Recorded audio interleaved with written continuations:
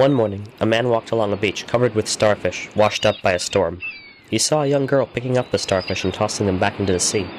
As he approached, he couldn't help but ask, "Why bother? There are too many, you won't make much of a difference." She picked up another starfish and said, "I'll make a difference to this one."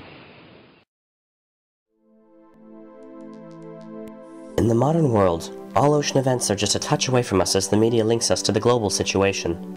Many of us remember the events of the magnitude 9.0 earthquake that shook the Indian Ocean basin in 2004. The resulting tsunamis killed over 220,000 people, but with extensive news coverage of the aftermath, the entire world reacted. Ocean-related damages involving society, however, are not always a one-way exchange. When the Deepwater Horizon oil rig exploded last April, over 200 million gallons of oil eventually leaked into the Gulf of Mexico.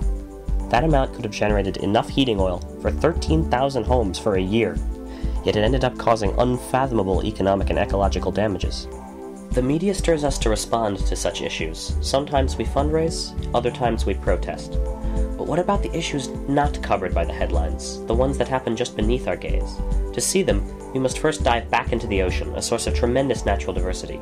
This ecosystem supports billions of individuals worldwide, yet human actions may destroy entire ocean habitats.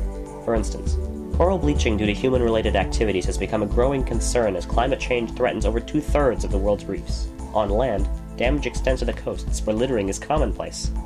Even though such problems may not be breaking news stories, the condition of our oceans will only continue to deteriorate if we choose to disregard them. We need the ocean, but the ocean also needs us.